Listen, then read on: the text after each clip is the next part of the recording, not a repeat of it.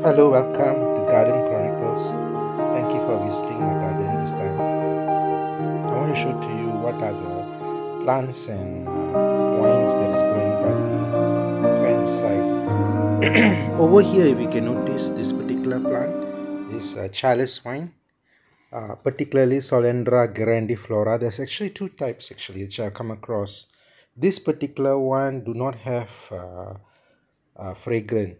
But if you were to come for Solandra maxiflora, that particular one has a chocolatey fragrant and is actually look more grander than this. But anyway, I just want to show that this particular one is quite common and it's quite hardy. It take about few years for it to actually grow, so have to be patient for it to fully mature and grow quite a big.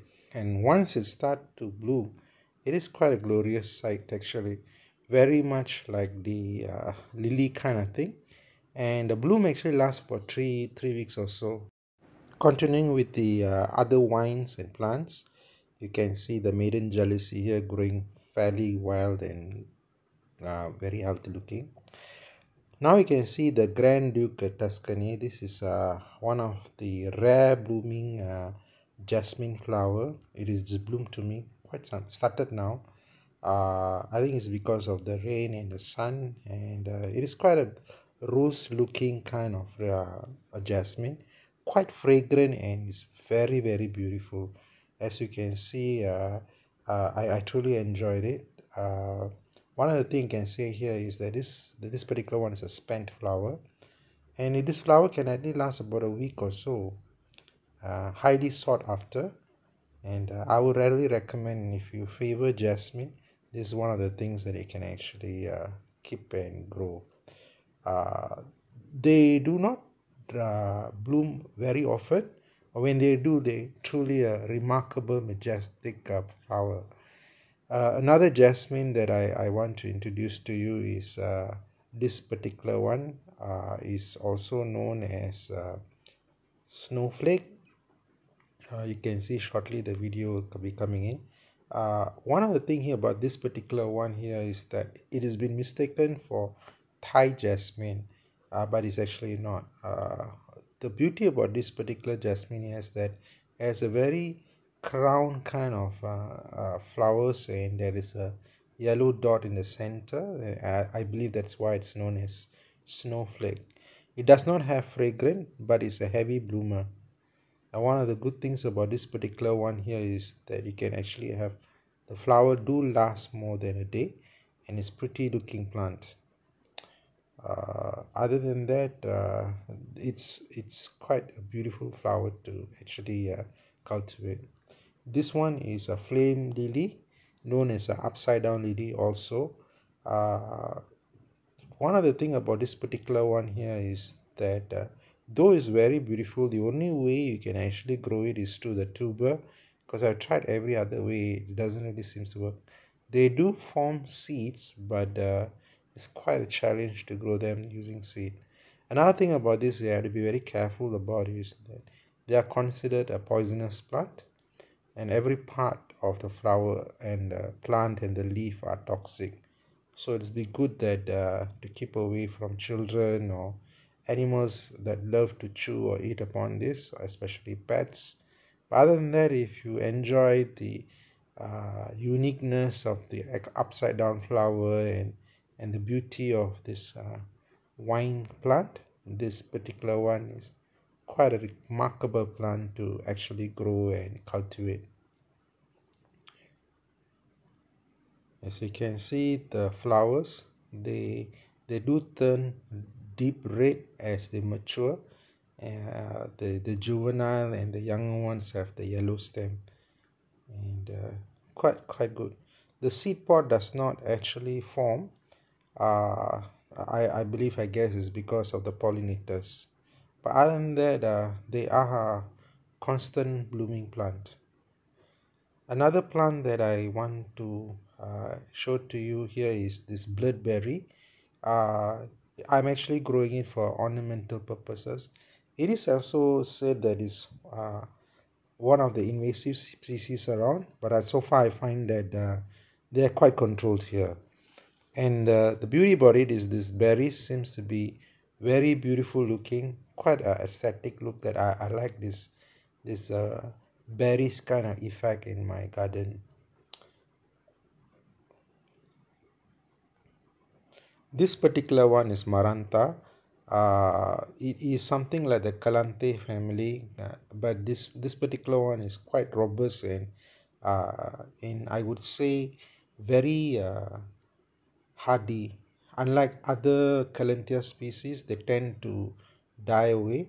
This particular one is quite robust. They do form edible tubers. This particular one is a variegated species. There is another one which is totally green, which is be more cultivated for crop purposes. Over here you can see the Costa species, Woodsoni.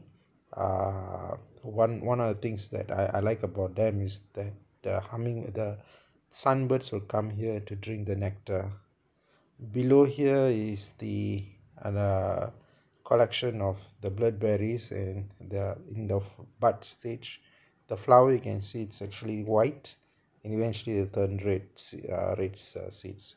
Here's my collection of Epicias, the one that is what I'm left with. I think I had a horrible attack with ants farming upon them with scale insect, followed by the infestation of rats that come and bite off the leaf stalks, and it was a horrible massacre that I lost quite a species on this, but these are the one that I managed to save and cultivate. It has now just slowly coming out of shock, but I hope that they pick up because if not, I'm not going to pursue seeking for this plant and cultivating because they are quite a sensitive plant and they do really require a lot of care. They're known as flame violets because of these beautiful red flowers, uh, and it's quite a beauty actually.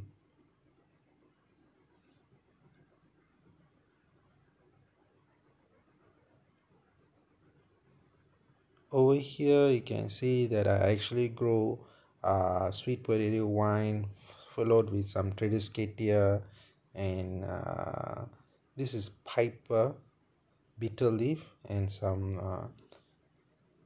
curry leaf plant. This is just a side of what I plant. This is a trailing Rex Begonia. It's actually a Cissus family. Uh, you can see the underside. It has a deep magenta burgundy underside leaf. It's actually a climbing plant and actually it trails above the other plants. It has a very beautiful iridescent coloration on it, and actually it has a lot to do with the sun. It won't do very well in the shade. And what I've noticed, the colors do really come up when they are actually exposed to bright sunlight. As you can see, the red vein and the coloration on top of it, they are quite hardy in comparison to most plants. Normally what I'll do is I do trim and propagate them as many as possible just to keep that some space in my garden. Also, the reality of it here is that you must always know where's the top and the bottom because it can be confusing. So normally I look at this corner here when you can see something tiny like that. I will consider that as my top. These are the winding thing that is actually climbs, something similar to curtain wine, but this particular tendrils tend to spring up and coil over other plants. They are quite hardy actually. They may look fragile, but once they pick up the growth, they really handle very well. You can see the young bud leaf and quite in a magenta kind of colorization. If you love colors and variegated plants, I would really recommend you to cultivate this particular one. They are actually quite hardy. They do have mealybug infestation time to time, so you may have to watch out for it. But other than that, once they really pick up, They actually go strong. You won't believe it, actually all of this is actually coming from one main stem.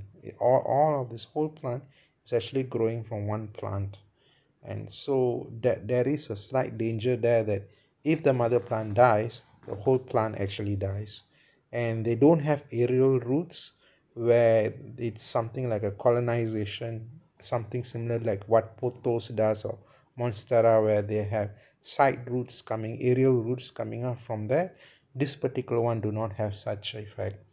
There are some cichus species that have aerial roots that comes out and stabilizes them, but this particular one do not have aerial roots, so you may have to be cautious about having some spares, because once the plant goes off or it goes into shock or some attack, and the whole vine can rot away and die, and it'll be sort of too late to cultivate it.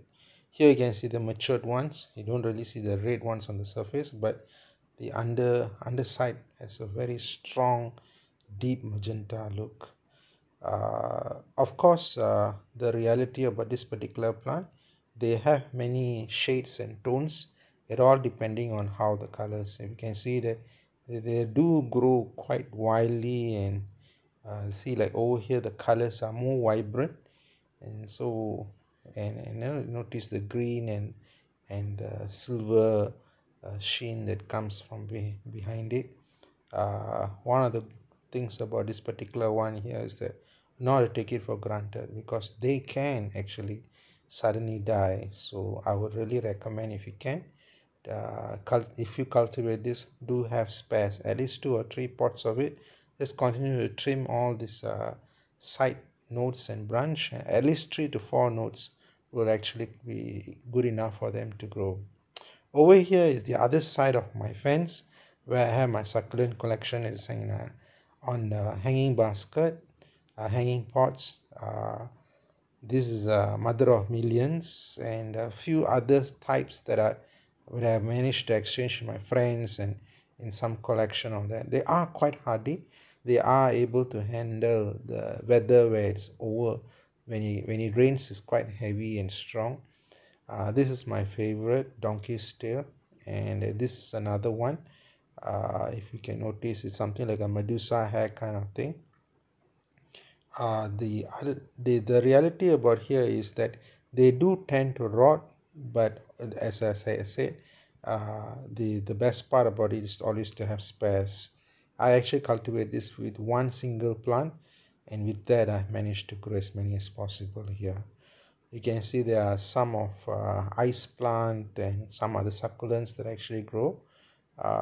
Basically is that I've been keeping them for years.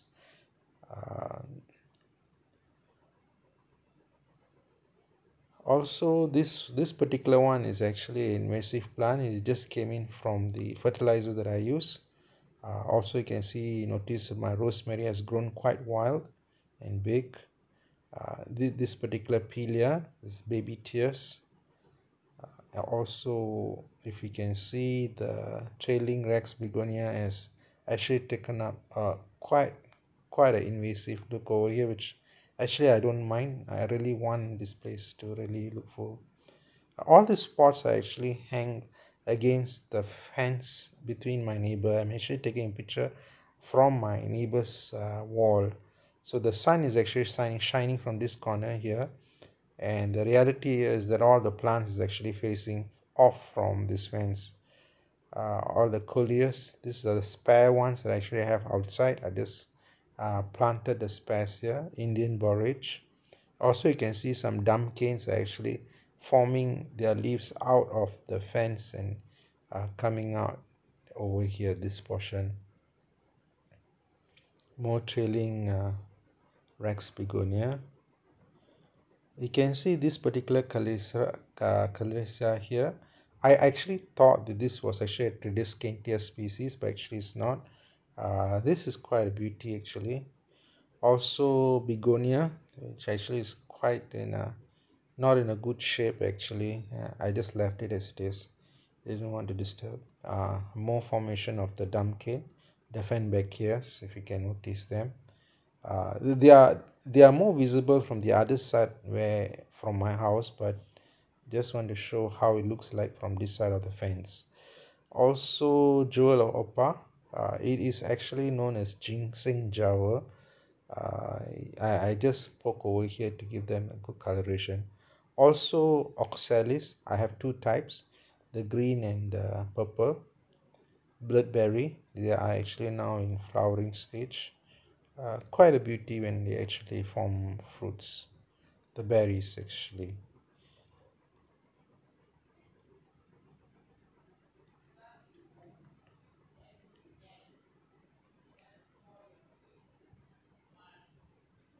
Over here you can see the flower of the jewel of opal.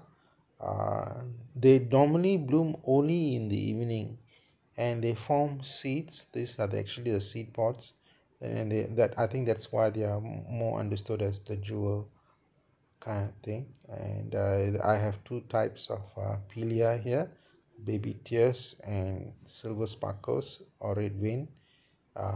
One of the thing about this here is that once they pick up in the propagation kind of thing, they really fill up the whole pot. Quite a beauty actually. So this is my overall of my gate from the other side from my neighbor. My neighbor has actually drove off his car off from the gate and left the place open, and you can see in clear view of how thick and full my garden is against the fence. And this side is Maiden jealousy and a collection of all that I have shown earlier. So you can see it's in this view, and how is it actually forming. On the top of it is the Duke of Tuscany, the rose jasmine. Of course, there's another particular plant, if you can see in the heart-shaped thing. It's known as a cow sleep plant. It's a vine actually, and it's actually cultivated for the flowers, where you can actually use the flowers to beat up with eggs and fry together in as with a omelette kind of thing. But I don't really get much of the flowers, so I'm just keeping it as and just growing it as when I can. They do have a very strong, nice fragrance towards the evening, towards night. Over here you can see the flame lily, the upside down lily earlier that I spoken of.